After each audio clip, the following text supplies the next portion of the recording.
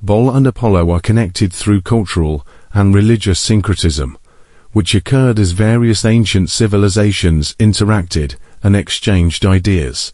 Although Baal and Apollo are distinct deities from different pantheons, Baal from the Semitic, Canaanite Phoenician tradition, and Apollo from the Greek pantheon, similarities in their roles and attributes led to certain overlaps when cultures came into contact.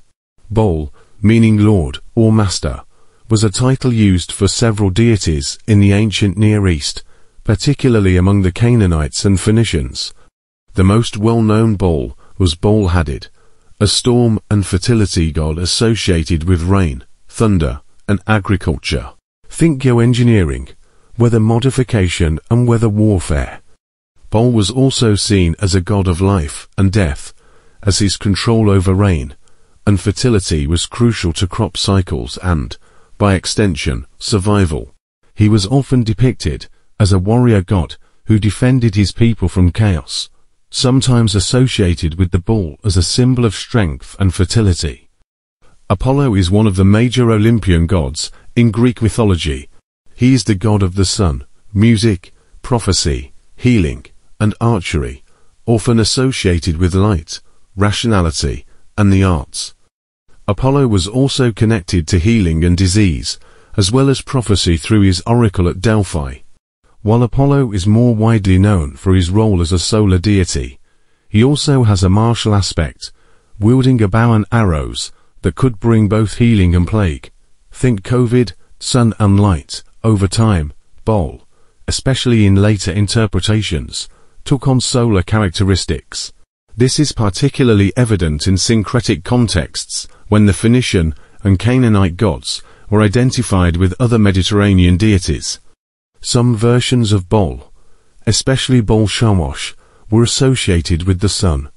Apollo, as the Greek god of the sun, later conflated with the earlier sun god Helios, shares this solar aspect.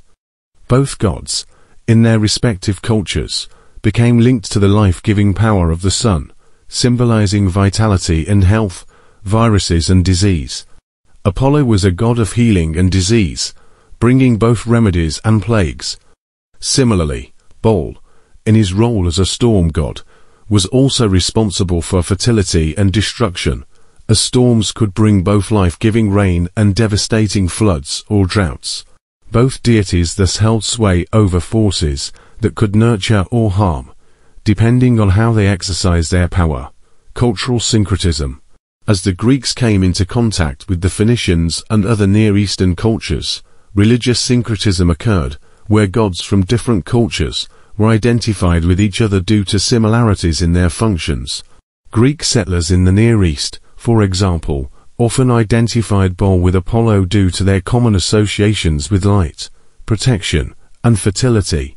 In Hellenistic times, as Greek and Semitic cultures became more integrated, Baal was sometimes merged with Apollo in certain regions, especially in areas influenced by both Greek and Phoenician cultures, like parts of Syria and Lebanon.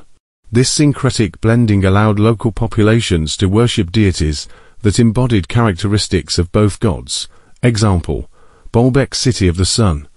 The ancient city of Baalbek, in modern-day Lebanon, provides a concrete example of the syncretism between Baal and Apollo. Baalbek was originally a center of worship for Baal, particularly in his form as a solar deity Baal-Shamash. Later, under Greek and Roman rule, the site was rededicated to Helios and Jupiter, but also bore connections to Apollo due to his association with the sun. The blending of local and Hellenistic deities is evident in this and other ancient religious centers. Summary: Baal and Apollo are connected primarily through the process of cultural syncretism, where their roles as solar deities, healers, and protectors of life led them to be associated with one another in regions where Greek and Near Eastern cultures overlapped.